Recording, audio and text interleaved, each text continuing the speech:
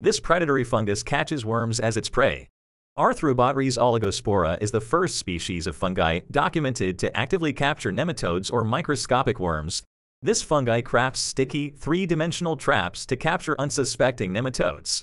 Once ensnared, it releases enzymes that dissolve the nematode's body wall, allowing it to consume the nutritious contents within. Researchers are exploring its potential as a biocontrol agent to suppress plant parasitic nematodes, a major cause of crop damage.